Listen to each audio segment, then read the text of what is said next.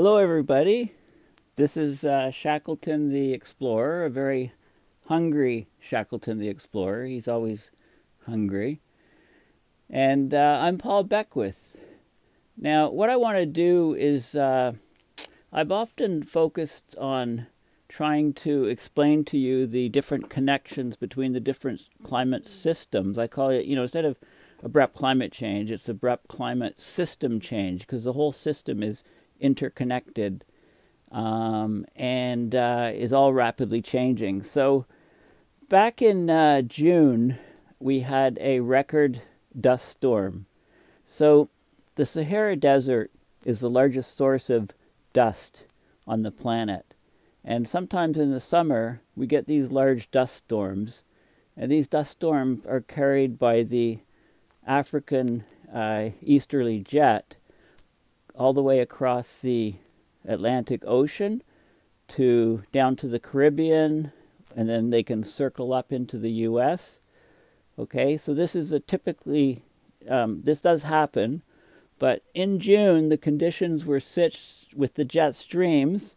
Okay, the Arctic sea ice was so low that the jet streams were extremely distorted and had slowed down and basically stalled in these very persistent blocking patterns. Okay, and what that did is it created a high pressure area, a ridge over Africa. Now the air circulates clockwise around a high pressure system, so that basically meshed as a gear with a low pressure system that was just south of that region. Okay, and the air over the low pressure system, air comes in from outside and it deflects to the right in the northern hemisphere, so it goes counterclockwise along the low pressure. So you've got a low pressure like this, a high pressure like this, so in between is geared, and that creates the the African eastern jet. Now it was super hot from the high pressure system. Okay, and the low pressure system, because the ground was so warm over Africa, the convective uplift was thermally caused, was huge, bringing the dust up. So dust went up about 6 kilometers into this African easterly jet, and because of the unusual jet stream conditions, it created the largest dust storm that we've ever seen, okay, in the satellite record, going from Africa across the Atlantic into the Caribbean and North America. So I'm going to show exactly what happened, and a paper just came out recently talking about these effects and how it's all related to the loss of to the loss of Arctic sea ice. Okay, so this dust storm, not only was it the most massive that we've seen in terms of area covered, but it also had the highest aerosol optical depth, or AOD. So in other words, if we measure the amount of sunlight that gets through the dust and hits the earth, okay, the amount of, you can figure out this aerosol optical thickness is how thick the dust aerosols are, how much blocking of sunlight there is. That also set a record by almost a factor of 2 over the previous aerosol optical depth. So I'll show you all of these data. There's a paper that just came out a couple of days ago, and it's by a Francis, but it's not Jennifer Francis.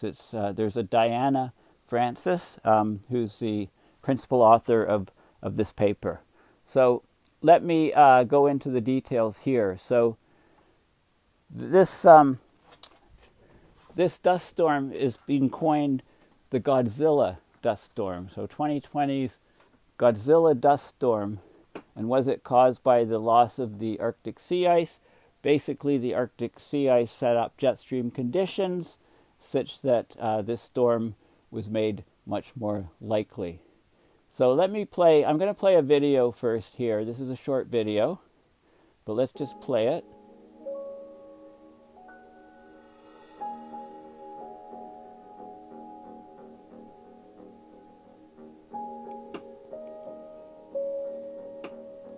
Okay, so you can see the dust being generated and coming across here.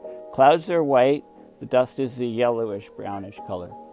So subtropical high, the air is moving this way, a low this way, and that gears and creates the African Eastern Jet. The interesting thing is that this dust normally suppresses hurricanes in the Atlantic Basin. But that didn't happen this year. We had record numbers of hurricanes, 30 named tropical storms. Okay, so the Arctic sea ice, record losses were seen early in the summer, and that contributed to the conditions that were set up. Okay, so this is the article you can look for. Godzilla dust storm may have a connection to low Arctic sea ice.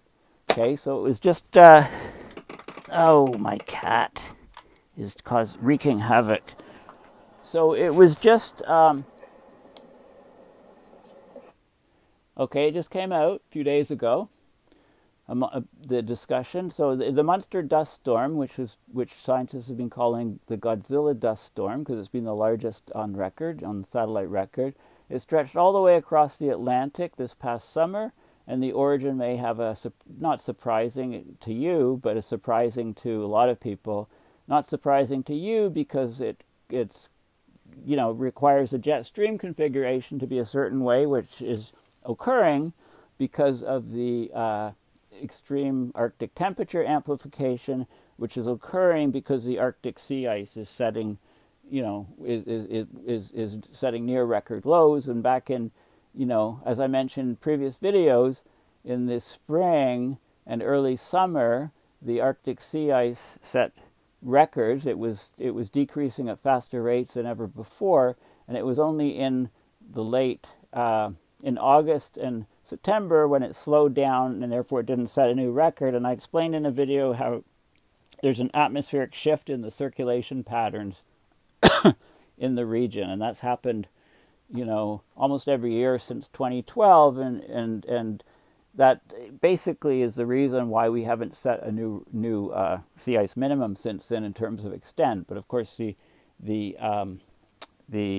thickness of the ice is setting record lows, and the volume is continuing to set record lows. But anyway, what happened in late June of 2020? This immense dust storm crossed the Atlantic from the Sahara Desert. So in cities across Central America, the Caribbean, and North Carolina to the Texas coast, the skies turned dark as a thick layer of dust blotted out the sun. In all the record books, never has a Saharan dust storm matched either the size of this one or the thickness of the dust it carried with it. So that's why we're calling it the Godzilla dust storm.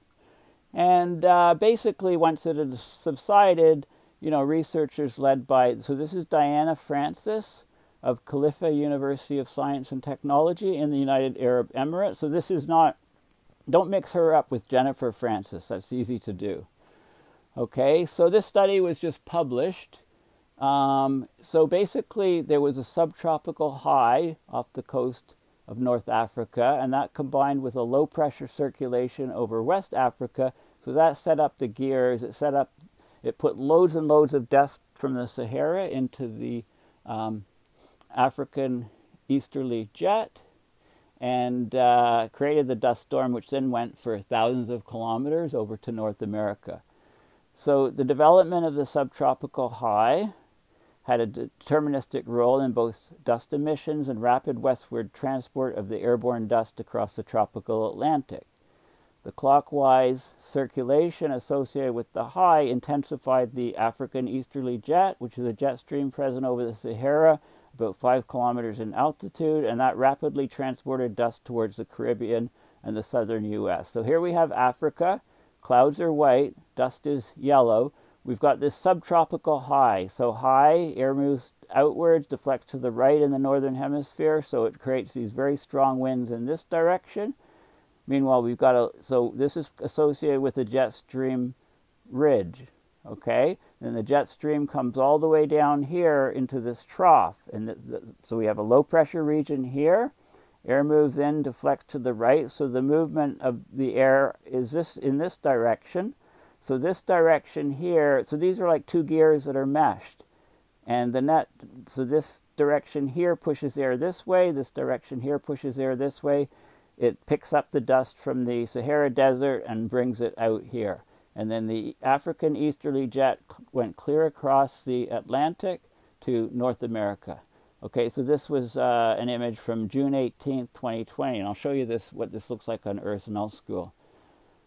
Okay, but one aspect of this that surprised the researchers was how this intense dust storm had little to no impact on the 2020 Atlantic hurricane season. Normally when you get this amount of dust generated, of course it blocks some of the sunlight, it cools the ocean in these regions, so it should mean that there's less tropical storms developing, but the oceans were so warm that the dust did not suppress it in this 2020 hurricane season.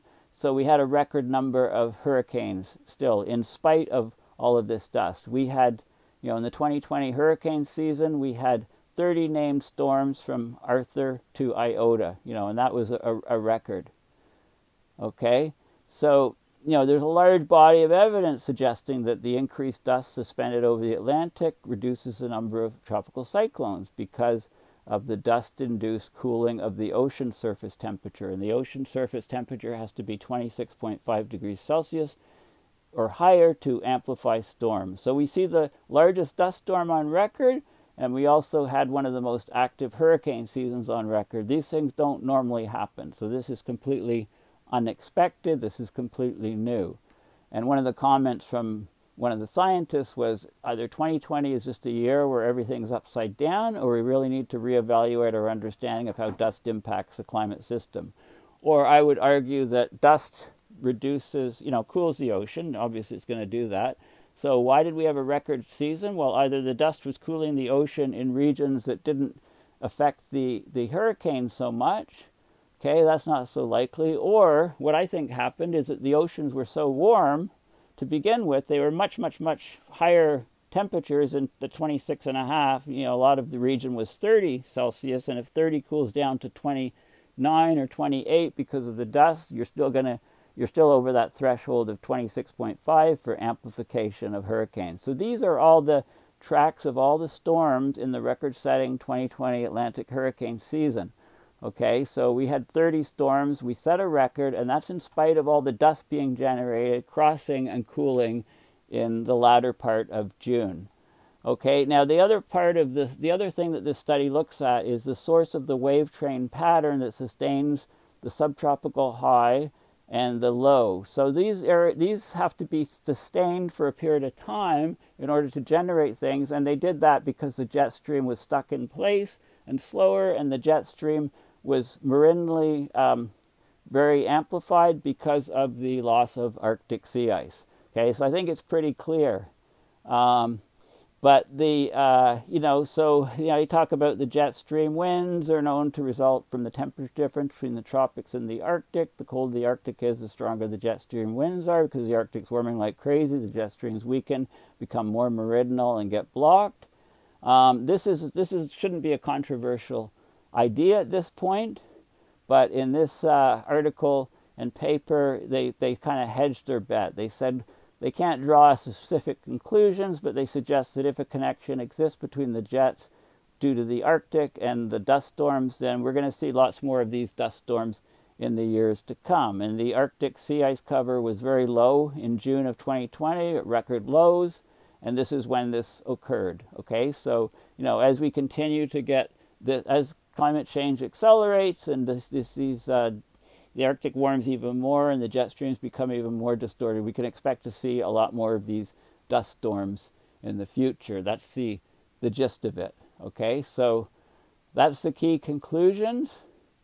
And I'm going to talk about another article here. Is Arctic warming behind a Munster Saharan dust storm? This is an article from the Scripps Institute of Oceanography, and it has pretty much the same information.